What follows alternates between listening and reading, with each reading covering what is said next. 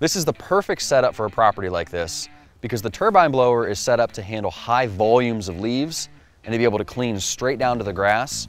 And then the leaf plow helps speed us up when the windrows of leaves get so big that even the blower gets overwhelmed. And it can start blowing those leaves over top instead of actually pushing them along.